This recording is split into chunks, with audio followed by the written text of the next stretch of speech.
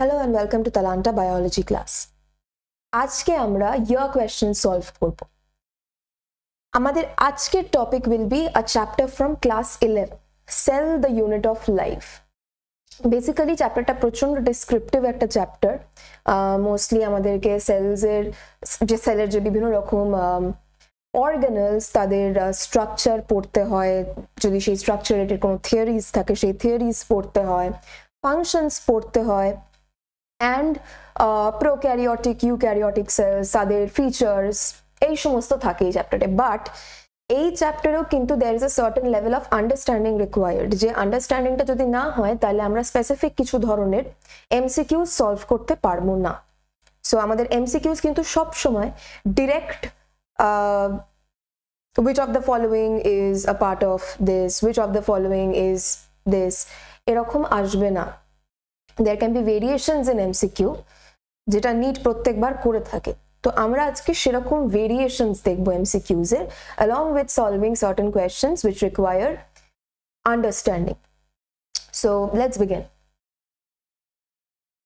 আমাদের first question for today, which of the following are not considered part of the endomembrane system? তো এই কোয়েশ্চনে first of all আমাদেরকে জানতে হবে endomembrane সিস্টেমটা কি।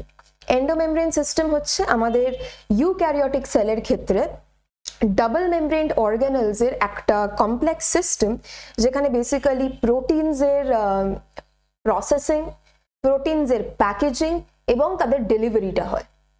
সো আমাদেরকে সেই সমস্ত অর্গানেলস গুলো of the given option select করতে হবে যেগুলো এই পার্টিকুলার সিস্টেমের পার্ট। ফার্স্ট এই mitochondria.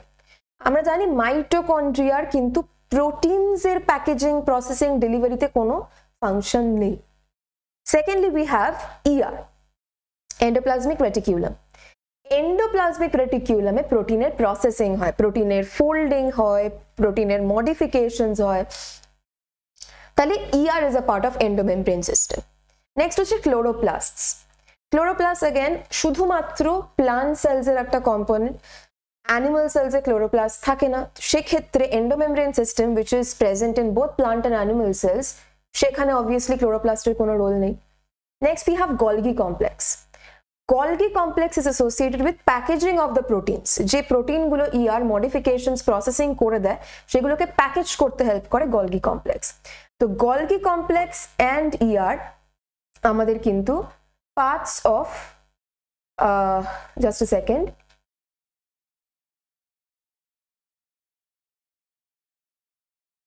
yes, Golgi complex and ER কিন্তু আমাদের part of the endomembrane system. তারপরে we have peroxisms. Once again peroxisms এর কোনো ফাংশন নেই প্রোটিনের প্যাকেজিং বা প্রসেসিং বা ডেলিভারিতে। এবার comes the actual question. এটা যদি নর্মাল কোনো ধরনের কোয়েশ্চেন হতো তাহলে হয়তো we just had to select from the given options, কিন্তু আমি বললাম যেটা প্রথমেই যে কোয়েশ্চেনের কিন্তু ভেরিয়েশনস হয় নিটে। তো এখানে অপশনস গুলো দেওয়ার পর বলা হচ্ছে choose the most appropriate answer from the options given below. Okay, option A বলছে B and D only। আমরা প্রথমেই দেখে নিয়েছি যে বি তে ER এবং ডি তে গলগি কমপ্লেক্স রয়েছে, তাহলে এই দুটোই আমাদের কারেক্ট আনসার। সো আমরা কিন্তু একদম চোখ বন্ধ করে অপশন এ কে সিলেক্ট করে নিতে পারি। ওকে, নেক্সট কোয়েশ্চেন।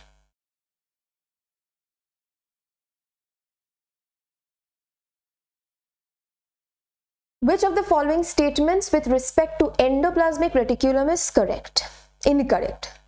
এটা একটা বিশাল প্রবলেম আমাদের। আমরা ইনকারেক্ট কারেক্ট কিন্তু চোখে দেখতে পাই না যখন MCQs করি। তো অনেক সময় কারেক্টটা ইনকারেক্ট হয়ে যায়, ইনকারেক্টটা কারেক্ট হয়ে যায়। So we need to be very careful about this. Incorrect here. First option এ বলছে rough endoplasmic reticulum RER has ribosomes attached to ER. Very true. তাহলে এটা আমাদের হতে পারে না, ইনকারেক্ট অপশন। অপশন 2 বলছে SER মানে smooth endoplasmic reticulum is devoid of রাইবোসোমস। Again true, যার জন্য এটাকে স্মুথ এন্ডোপ্লাজমিক রেটিকিউলাম বলে। 3 বলছে এখানে একটা টাইপো আছে, in prokaryotes only rough endoplasmic reticulum are present.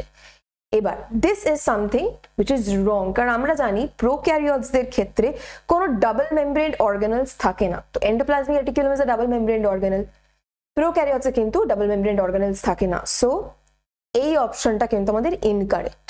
Option 4 এ বলছে SER or smooth endoplasmic reticulum are the sites for lipid synthesis. Once again this is true, lipid synthesis হয় smooth endoplasmic reticulum এ। তাহলে আমাদের correct option হচ্ছে option 3, যেটা incorrect statement. Okay, next, given below are two statements, statement 1 এবং statement 2 দুটো statement দেওয়া হয়েছে। এবার যখন এই ধরনের কোয়েশ্চেনস আমরা সলভ করব, সঙ্গে সঙ্গে প্রথমেই স্টেটমেন্টগুলো পড়ার সময় we need to judge the validity of the statements. স্টেটমেন্টটা আদৌ ট্রু কিনা সেটা আমাদেরকে কিন্তু পড়তেই জাজ করে নিতে হবে। প্রথম স্টেটমেন্টটা বলা হচ্ছে mycoplasma can pass through less than 1 micron filter size. Very true, mycoplasma অত্যন্ত স্মল অর্গানিজমস এবং সেগুলো 1 মাইক্রন ফিল্টার সাইজ দিয়ে ইজিলি পাস করে যাবে। মাইক্রোমিটারসে ওদের সাইজ থাকে 0.3 মাইক্রোমিটারস এরকম। স্টেটমেন্ট 2 বলছে mycoplasma R bacteria with cell wall. নাও এখানে বলা হয়েছে ব্যাকটেরিয়া উইথ সেল ওয়াল। আমরা যদি sell the unit of life চাকরিটা ভালো করে পড়ে থাকি, উইল নো যে mycoplasma do not have cell wall. তাহলে স্টেটমেন্ট 2 কিন্তু incorrect. Statement 1 is correct, statement 2 is incorrect. এই কনক্লুশনস গুলো কিন্তু আমাদেরকে ডিরাইভ করে নিতে হবে যখন আমরা স্টেটমেন্ট গুলো পড়বো। এবার আমরা আসছি কোয়েশ্চেনে। In light of the above statements, choose the most appropriate answer from the options given below. Again একটা টাইপো আছে। অপশন 1 বলছে statement 1 and 2 are both correct. দুটো স্টেটমেন্টই correct, which is obviously not right. আমরা এইমাত্র দেখলাম স্টেটমেন্ট 2টা রং। Second এটা বলছে both statement 1 and statement 2 are incorrect. That is also incorrect, কারণ আমরা দেখেছি স্টেটমেন্ট 1টা কারেক্ট। Statement 3 বলছে statement 1 is correct but statement 2 is incorrect. তাহলে this is our correct option. And obviously statement 4 এ ওর অপোজিটটা বলা আছে, statement 1 is incorrect but statement 2 is correct. Okay, next variation of question হচ্ছে match the following. এখানে just আমাদেরকে match করতে হয় না, actually আমাদেরকে again অপশনসই চুজ করতে হয়। লিস্ট 1 আর লিস্ট 2 দুটো লিস্ট দেওয়া আছে, তাদের মধ্যে যে কম্পোনেন্টস গুলো সেগুলোকে আমাদেরকে কানেক্ট করাতে হবে। না এই কোয়েশ্চেনটা দেখে হয়তো মনে হতে পারে যে এখানে respiration, H+ accumulation, leg haemoglobin এই সমস্ত দেওয়া আছে। এই কোয়েশ্চেনটা তো এই পার্টিকুলার চ্যাপ্টারের কোয়েশ্চেন নয়। বাট কি হয়, যেহেতু কোয়েশ্চেনস গুলো প্রচন্ড রকম ইন্টার রিলেটেড, অনেক সময় এরকম দেখা গেছে যে কিছু কিছু ম্যাচ দ্য ফলোইং এর বা ম্যাচ লিস্ট 1 উইথ লিস্ট 2 এরকম ধরনের কোয়েশ্চেনসে যদি একটা পার্টিকুলার পেয়ারকেও আমরা ম্যাচ করে দিতে পারি উইথ 100% সার্টেনটি, তাহলেই আমাদের কারেক্ট অপশন আমরা বুঝে যাই, যেটা এখানে আমরা দেখব। একটা অপশনই মানে একটা পার্টিকুলার পেয়ারকে যদি আমরা কারেক্টলি আইডেন্টিফাই করে ফেলতে পারি তাহলেই আর জব ইজ ডান, বাকিগুলো আপনা আপনি ফল ইনটু প্লেসেস। ঠিক আছে, তো এখানে সেরকম পেয়ারটা হচ্ছে এই এটাই কি বলা হচ্ছে পোরেন্স। বাকি leg haemoglobin, H+ accumulation, respiration এগুলো হয়তো আমরা পড়িনি, আমরা just the unit of life পড়ে চলে এসেছি। তাহলে যদি শুধু পোরেন্স আমরা দেখতে পাই, পোরেন্স obviously sell the unit of লাইফের একটা পার্ট, একটা ছোট্ট অংশ। পোরেন্স আমরা কোথায় দেখতে পাই না, পোরেন্স হচ্ছে সেল মেমব্রেনের কিছু চ্যানেলদেরকে আমরা বলি পোরেন্স। তো of the options in list 2 কোনটা হতে পারে? পিঙ্ক কালার নোডিউল এটা নয়, অবভিয়াসলি। থাইলাকয়েডের লিউমেন এটা নয়, এটা পাথওয়ে তো নয়। অপশন 4 বলেছে huge পোরস in outer membrane of mitochondria, তাহলে মিলে গেল চ্যানেলস ইন মেমব্রেন আর মাইটোকন্ড্রিয়াতে এটা থাকে। সো আমরা এর সঙ্গে 4 কে কিন্তু ম্যাচ করে দিলাম। এবার what we have to do, যদি এরকম ধরনের কোয়েশ্চেনস আমরা পাই যেখানে শুধুমাত্র একটা পেয়ারই আমরা জানি, বাকি আমরা কিছু জানি না, look for that pair in the options. এখানে আমাকে খুঁজতে হবে A4 কোথায় আছে। A4 অপশন 1 এ আছে, অপশন 2 তে A1 আছে, অপশন 3 তে A3 আছে, অপশন 4 এ A2 আছে। একমাত্র অপশন 1 এ কিন্তু A4 আছে। এবার আমরা সঙ্গে সঙ্গে কি করব, we can not just blindly choose this option, আমাদেরকে এবার বাকিগুলো দেখে নিতে হবে। বি এর সঙ্গে বলছে 1, মানে লেগ হিমোগ্লোবিনকে বলা হচ্ছে পিঙ্ক কালার্ড নোডিউলস, একদম ঠিক। পরেরটায় বলা হচ্ছে সি এর সঙ্গে 2, H plus accumulation, লিউমেন of হাইলাকয়েড, exactly H plus accumulation থাইলাকয়েডের লিউমেনেই হয়। নেক্সট বলা হচ্ছে ডি এর সাথে 3, respiration, exactly it's an অ্যামফিবোলিক path, তাহলে আমাদের কিন্তু মিলে গেল। কারেক্ট অপশন হচ্ছে অপশন 1। কিন্তু অনেক সময় যেমন এই সিনারিওটা আমরা দেখতে পাই, আবার অনেক সময় এই সিনারিওটাও দেখা যায় যেখানে হয়তো অপশন 1এও এর সাথে 4 আছে, অপশন 3তেও এর সাথে 4 আছে, এবং ফর দ্যাট রিজন আমাদেরকে শুধুমাত্র একটা দুটো চ্যাপ্টার পড়ে মিট দেওয়া যায়। We need to know everything and we have to connect everything. Next question, not a direct question. Which type of substance would face difficulty to pass through the cell membrane? এখানে একটা understanding এর ব্যাপার আছে।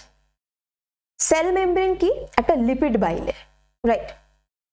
Lipid bilayer মানে কি? দুটো লিপিডসের layer থাকে এবং তার মধ্যে মধ্যে সমস্ত প্রোটিনস গুলো এমবেডেড থাকে। এবার which type of substance would face difficulty in passing through that? যেহেতু এটা বাইলিপিড মানে দুটো লিপিডের লেয়ার, যেহেতু এটা লিপিড বাইলেয়ার যেহেতু, সেই জন্যে যে সমস্ত সাবস্টেন্সদের ক্যারেক্টারটা লিপিডসের মতো, দে উইল পাস। যারা হাইড্রোফোবিক, যারা লিপিডসে সলিউবল, তারা পাস করতে পারবে। অপশন এ বলছে সাবস্টেন্সেস সলিউবল ইন লিপিডস, তাহলে অবভিয়াসলি ওরা পাস করে যেতে পারবে। অপশন বি বলছে substance with hydrophobic মোইটি, again hydrophobic moiety যদি হয়ে থাকে তোমার, তাহলে তুমিও পাস করে যেতে পারবে। Substance with hydrophilic moiety, now these are the substances which would face difficulties. যাদের হাইড্রোফিলিক মোইটি আছে তারা লিপিডসের ওই হাইড্রোফোবিক ব্যারিয়ারটাকে ক্রস করতে পারবেন না। আর অপশন ডি বলছে অল সাবস্টেন্সেস, এটা তো প্রথমেই আমাদের ক্যান্সেল আউট করে দেওয়া উচিত, বিকজ উই নো যে cell membrane is selectively permeable, semi permeable, তাহলে অপশন ডি প্রথমেই বাদ চলে যায়।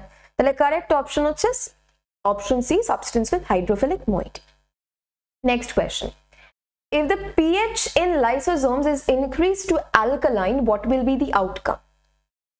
আমরা জানি লাইসোজোমের পিএইচটা অ্যাসিডিক থাকে। কেন থাকে? বিকজ লাইসোজোমের মধ্যে যে এনজাইমস গুলো, যে হাইড্রোলাইটিক এনজাইম গুলো, সেগুলো অ্যাসিড হাইড্রোলেজেস, ওদের অ্যাক্টিভ হওয়ার জন্য অ্যাসিডিক পিএইচ দরকার। তাহলে সেই পিএইচটাকে যদি আমি বাড়িয়ে দিই, অ্যালকালাইন বানিয়ে দিই, তাহলে what will be the outcome? Option A বলছে lysosomal enzymes will be more active. এটা কখনোই সম্ভব নয়, যারা অ্যাসিডিক পিএইচে অ্যাক্টিভ হয় তারা অ্যালকালাইন পিএইচে নিশ্চয়ই বেশি অ্যাক্টিভ হয়ে যাবে না। It's enzymes we are talking about. pH, optimum pH is a very big factor. Option B বলছে hydrolytic enzymes will function more efficiently. Again not true. Enzyme গুলো ফাংশন করতে পারবে না নিজের অপটিমাম পিএইচ এর বাইরে। অপশন সি বলছে hydrolytic enzymes will be inactive. এটা হতে পারে, obviously যারা অ্যাসিডিক পিএইচ এ কাজ করে তারা অ্যালকালাইন পিএইচ এ ইনঅ্যাক্টিভ হয়ে যাবে। And lysosomal enzymes will be released into cytoplasm. এই পার্টিকুলার ফ্যাক্টটাকে প্রুফ করার মতো কোনো রকম এভিডেন্স আমাদের কাছে নেই, সো আমরা বলতে পারি না এরকম ভাবে ব্লাইন্ডলি যে অ্যালকালাইন পিএইচ হলে সেটা লাইসোজোমাল এনজাইম গুলো বেরিয়ে যাবে। সো আমাদের কারেক্ট অপশন এখানে হচ্ছে অপশন সি, হাইড্রোলাইটিক এনজাইম গুলো ইনঅ্যাক্টিভ হয়ে যাবে। Next question, which of the following components provides sticky character to the bacterial cell? Like bacterial cell এর স্ট্রাকচার আমরা প্রত্যেকেই পড়েছি, আমরা জানি ব্যাকটেরিয়াল সেলদের একটা গ্লাইকোক্যালিক্স বলে একটা কোট থাকে, একটা কাভারিং থাকে, যে কাভারিংটা basically is made up of polysaccharides, যার জন্য নামটা গ্লাইকোক্যালিক্স। অ্যান্ড এই পলিস্যাকারাইড গুলোর জন্যেই, এই কোটটার জন্যেই স্পেসিফিক্যালি ব্যাকটেরিয়া একটা স্টিকিনেস পজেস করে। সো এটা ডাইরেক্ট একটা ইনফরমেটিভ কোয়েশ্চেন, এটা নিয়ে আর কোনো ভাবার আমাদের দরকার নেই। Cell wall, nuclear membrane, plasma membrane, এগুলো কোনোটাই নয়। The correct option is option D, glycocalyx. Next, keeping in view the fluid mosaic model for the structure of cell membrane, which one of the following statements is correct with respect to the movement of lipids and proteins from one lipid monolayer to the other? অর্থাৎ আমরা যে fluid mosaic মডেলটা পড়েছি sell মেমব্রেনের, যেটা অনুযায়ী আমাদের sell মেমব্রেনটা is definitely a lipid bilayer and তার সাথে সাথে যে মোনোলেয়ার্স গুলো আছে লিপিডস এর তাদের মধ্যে একটা ফ্লিপ ফ্লপ মুভমেন্ট চলতে থাকে। এবার এই কোয়েশ্চেনটা আমাদেরকে জিজ্ঞাসা করছে যে ওই ফ্লিপ ফ্লপ মুভমেন্টটা কিভাবে হয়। অপশন এ বলছে both lipids and proteins can do the flip flop, প্রোটিনসও flip flop করছে, লিপিডসও ফ্লিপ ফ্লপ করছে। দিস ইজ নট ট্রু, কারণ আমরা জানি লিপিডস গুলো কিন্তু ওখানে স্টেশনারি। নেক্সট বলছে while lipids can rarely flip flop, proteins can not। এইটা কিন্তু আমাদের কারেক্ট স্টেটমেন্ট। এখানে হয়তো রেয়ারলি কথাটা অনেকের মনে হতে পারে যে ওয়াই রেয়ারলি, রেয়ারলি বিকজ সব সময় কিন্তু লিপিডস ফ্লিপ ফ্লপ করে না। সেটা যদি হতো তাহলে আমাদের সেল মেমব্রেনের কোনো স্টেবিলিটি থাকতো না। যদি সব সময় লিপিডস গুলো ফ্লিপ ফ্লপ করতে থাকতো এদিক ওদিক, তাহলে সেল মেমব্রেনের কোনো স্টেবিলিটি থাকতো না এন্ড সেলটারও কোনো স্টেবিলিটি থাকতো না। নেক্সট অপশনে বলেছে while proteins can flip flop, lipids cannot। this is not correct obviously, প্রোটিনসরাই বরং ফ্লিপ ফ্লপ করতে পারে না। এন্ড অপশন ডি বলছে neither lipids nor proteins can flip flop। এটা যদি হয়ে থাকে তাহলে তো ফ্লুইড মোজাইক মডেলের ব্যাপারটাই ভুল। সো আমাদের কারেক্ট অপশন হচ্ছে option B, while lipids can rarely flip flop, proteins cannot। Last question for today, addition of new cell wall particles amongst the existing ones is। আমরা সেল ওয়াল পড়তে গিয়ে sell ওয়ালের ফর্মেশনে দেখেছি অনেক রকম মানে অনেক রকম ভাবে অ্যাকচুয়ালি সেল ওয়াল তৈরি হয়। এখানে চারটে প্রসেসের নাম দেওয়া হচ্ছে। প্রথমে বলা হচ্ছে ডিপোজিশন। কোয়েশ্চেনে বলেছে addition of new cell wall particles amongst the existing ones। Existing particles আছে, তার মধ্যে নতুন পার্টিকলস এসে অ্যাড হচ্ছে। ডিপোজিশন মানে হচ্ছে কোনো কিছুর ওপরে কোনো কিছু চাপিয়ে দেওয়া, তাহলে অবভিয়াসলি ডিপোজিশন আমাদের কারেক্ট আনসার হতে পারে না। অপশন বি হচ্ছে অ্যাপোজিশন। অ্যাপোজিশন মানে হচ্ছে অ্যাপো কথাটার মানে হচ্ছে পাশাপাশি, অ্যাডজাসেন্ট। তাহলে অ্যাপোজিশন মানে কিন্তু মানে অলরেডি এক্সিস্টিং কেউ আছে তার মাঝখানে গিয়ে আমি ঢুকে গেলাম, অ্যাপোজিশন হতে পারে। ইন্টারসেপশন, ইন্টারসেপশন হতে পারে না, বিকজ ইন্টারসেপশনে একদম আউট অফ দ্য ব্লু নতুন জিনিস ক্রিয়েট হবে, ইন্টারনালি নতুন জিনিস ক্রিয়েট হবে, বাইরে থেকে এসে কিছু ঢুকে বসে যাবে না, তাহলে ইন্টারসেপশনও হবে না। অ্যান্ড অ্যাগ্রিগেশনের তো প্রশ্নই ওঠে না, বিকজ অ্যাগ্রিগেশনে কোনো রকম অ্যাডিশন হয় না নিউ পার্টিকলসে, যে পার্টিকলস গুলো আছে তারা অ্যাগ্রিগেটস তৈরি করে। তাহলে আমাদের কারেক্ট অপশন হচ্ছে অপশন বি, অ্যাপোজিশন। তাহলে এইগুলো ছিল বেসিক কিছু টাইপস। আজকে আমরা অনেক ভ্যারাইটি রকমের কোয়েশ্চেন দেখলাম যেগুলো আসতে পারে নিটে। আমরা কিছু বেসিক আন্ডারস্ট্যান্ডিং লেভেলের কোয়েশ্চেন্স দেখলাম যেগুলোর জন্য শুধুমাত্র স্ট্রাকচার ফাংশনস মুখস্থ করে গেলে হবে না। অ্যান্ড আমরা দেখলাম যে কি কি অ্যাপ্রোচ, কি কি স্ট্র্যাটেজি আমরা ইউজ করতে পারি এই কোয়েশ্চেন্স গুলোকে সলভ করার জন্য। So I would advise you to solve questions like these. R obviously আজকে যেমন আমরা your question solve করলাম, এরকম your question solve করার হাই টাইম এখন, ঠিক আছে, because we don't have much time left. তো সেই জন্য যদি ভিডিওটা ভালো লেগে থাকে তাহলে please do like, share and subscribe to the channel. Thank you and have a very good day.